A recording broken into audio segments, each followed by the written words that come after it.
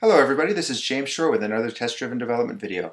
I have my friend Rob Myers here from Agile Institute, agileinstitute.com, and he is a consultant, trainer, and coach that I've worked with for years that I really love working with. So say hi to everybody, Rob. Hello everybody. So those of you who watched last episode, which I hope was most of you, know that Rob was there last time. We're recording several videos tonight, and hopefully at the end of this one he'll be willing to talk more.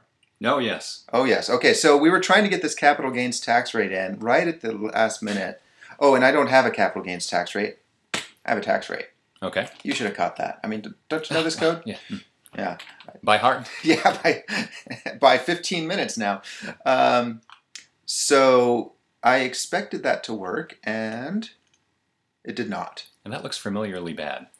It looks like we reverted. No, this is a test that we're not solving yet, the ending balance test. This is the real test we're running. Capital gains tax, don't earn. Oh, actually, looks like we do want capital gains. Say more. What? Oh, New stock market year. so sorry. We calculate the interest earned over the year. Mm-hmm. But then we say if we withdraw, they don't earn interest. Basically, the withdrawals are assumed all to happen at the beginning of the year. Mm-hmm. Because again, this is a pretty pessimistic model. I don't want to run out of money before I die. Right. And we're also saying that capital gains tax withdrawals don't earn interest either. Okay. But now in this new model, all withdrawals are capital gains, pay capital gains tax. So I think we can just say withdrawals don't earn interest and include the capital gains tax in there. Does that make sense? You're giving me a funny look. I've got that funny look again. Yes. You have no idea what I'm talking about. I have no idea what you're talking about. Yeah. Well, that's okay. I had a You're nice kind of epiphany useless, last though. Well, You're fun to talk to, though. There we go. So what I'm saying, so I know we're just sort of diving into the most complex piece of code or most domain complicated piece of code here. Right. But it's kind of nice to see that you're so confused too, because I've been confused for the last 35 episodes, and I was feeling kind of dumb. Oh. And the audience, I was getting comments on YouTube or on my blog saying stuff like, I want to scream at the screen telling you what to do. Got it.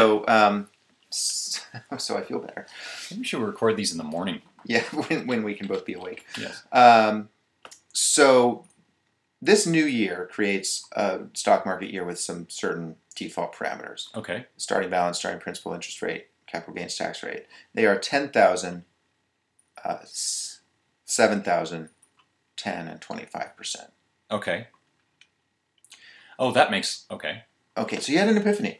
Yeah. Okay, explain to everybody what your epiphany was. So my epiphany from last time was that we're... No, I mean this new epiphany. Oh, the new epiphany. No, I haven't had a new epiphany Oh, well, you yet. just said this made sense. So Oh, that makes sense because now I actually see that you have an interest rate on the year. Okay, and the capital gains tax rate for the year. That's right. You're wondering why there's an interest rate that varies by year? No, I just didn't realize that you were passing that in this initiator here. Mm. Yeah. Well, okay, so now I know what New Year looks like. Yeah. So the way this method works, that's failing. I can show that. It used to be assumed that you always drew down principal before you paid any capital gains tax. Mm-hmm. So I could withdraw $800. I could withdraw $2,000, leave me with an ending balance of $8,000, and I would earn $800 on that. Mm-hmm. The way it works now is I withdraw $2,000. I have to pay capital gains tax on that, which means my ending balance is no longer $8,000. Right. My ending balance is going to be whatever it is, and so I won't earn $800. I'll earn some amount less than that. Mm-hmm. So what I'm going to earn, I think, is 2,000 divided by 0.75. That's how much I'm withdrawing. So my ending balance is 7,333, which means I'm earning $733 in interest.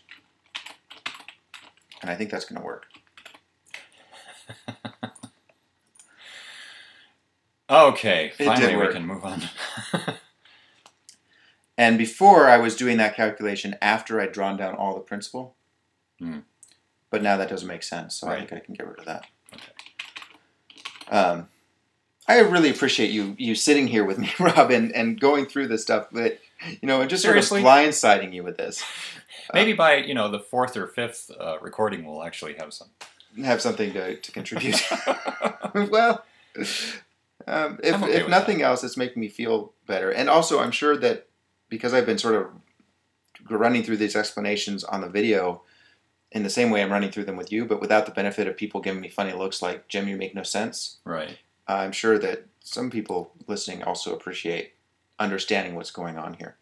So knowing that I'm going through some pain maybe will make your viewers feel a little less like smashing their screens. Is that what you're saying? Yeah. Okay. I mean, I thought they were saying they would want to smash the screens because I was being so slow, but maybe I'm just, defensive.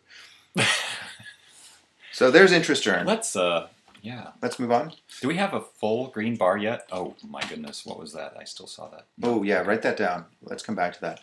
We almost have a full green bar. It's ending balance. I'm just going to solve this one since I think I know what it is, and then we can do something else. Then we can do something fun and light. Yeah. So ending balance includes interest. There's no fun and light here. The next thing that's got coming up is figuring out how to test the view layer. You want fun and light? I don't know. Interesting. Yeah. I have some ideas on that.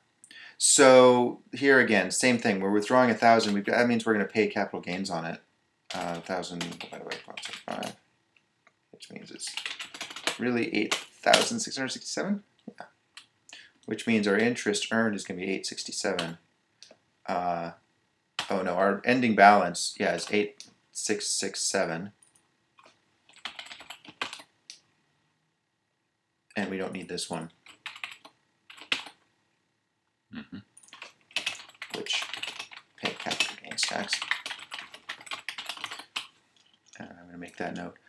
So I mean, if you're seeing any way to improve,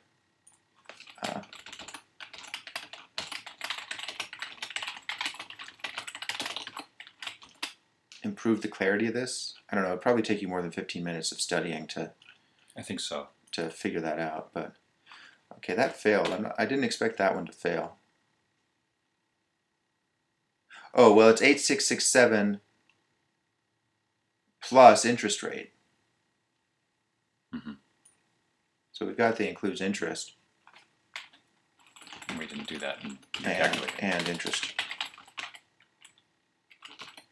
So it's 8,667 plus 867. Right. Did you? Oh. It was negative. 9,533. Did that make Boy, sense? that felt like creative accounting, but okay. Aha, but the test passed. So creative, successful accounting. As long as that works, it's good enough. Just ask Enron. Okay, so... I am not responsible for any legal... Oh, by the way, everybody, this is not financial advice. No. We are not financial experts. Rob, are you a financial expert? Not at all. Okay, thank you. That is... Thank you to our sponsors. Oh, commented code. Which really disturbs me. Don't forget to speak up for the microphone. Commented code. Delete it. Really disturbed. So this is just when I was struggling with getting this to work, so I can just delete all that. Yes. Okay. Now, look, I think the code here is actually pretty clean. Do you want to take a look through this real quick? Starting balance. It looks like a value object for the most part. It's not really a value object. I don't have any equals or hash code type of methods on it. Okay. Capital gains, withdrawn. Here, have the mouse. Oh, yeah. Okay.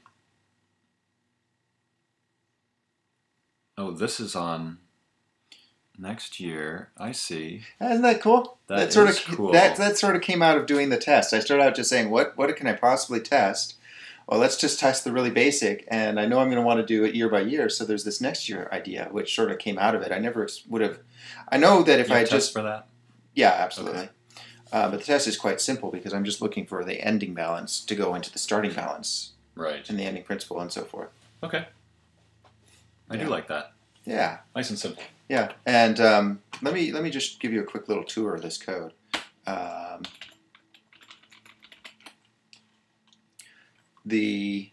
stock market class is nothing more than a collection of these years, which is obtained by calling next year on the first one over and over and over again. Mm-hmm. And then I do have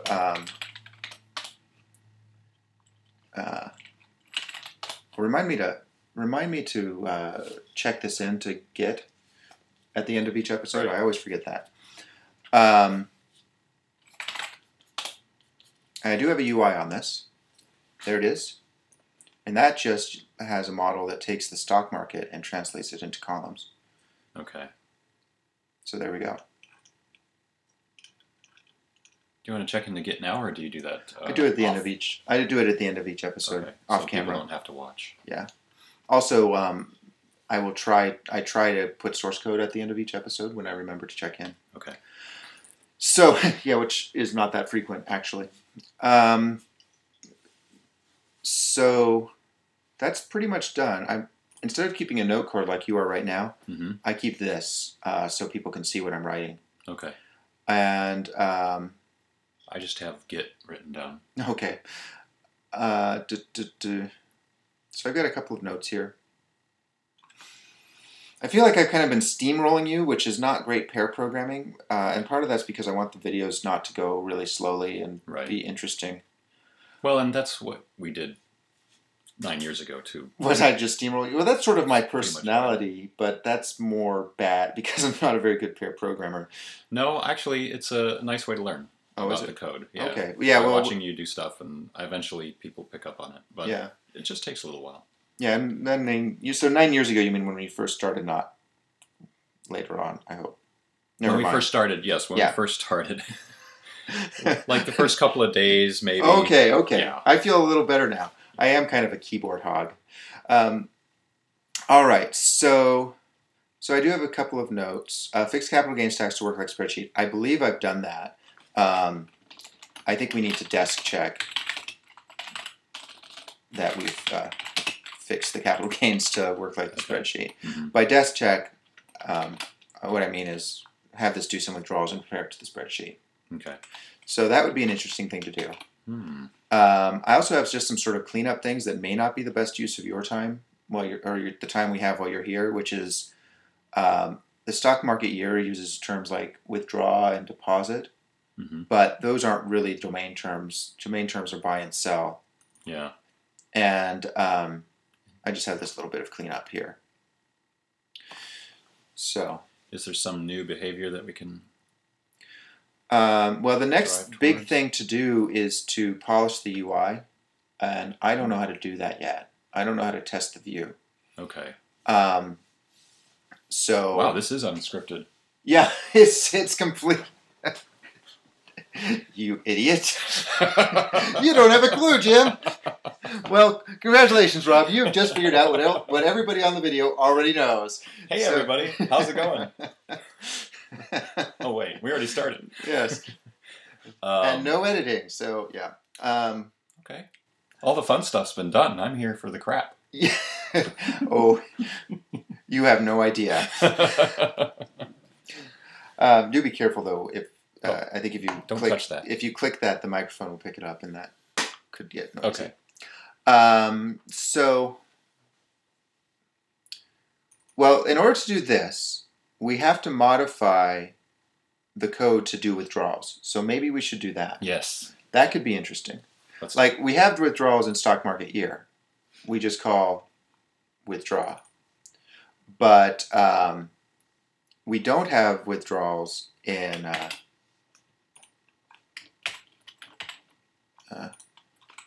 we don't have withdrawals in our UI code. And we don't have them, and we particularly don't have them in stock market. There's no way to say withdraw a certain amount. So either we just sort of hard code it into stock market year and do the desk check that way, which isn't super fun, or we somehow put it into the UI, which might be fun. So I think that's what we'll have to pick up in the next episode. We're just about out of time here. Again? Again, it goes quick, doesn't it? My goodness. Quick thank you to Rob Myers, my pairing partner, who is Thank principal consultant at Agile Institute, agileinstitute.com, on Twitter as Agile Coach. Fantastic Agile coach. I've known him for years. Really enjoy working with him. Thanks, everybody. See you next time. Thank you, Jim.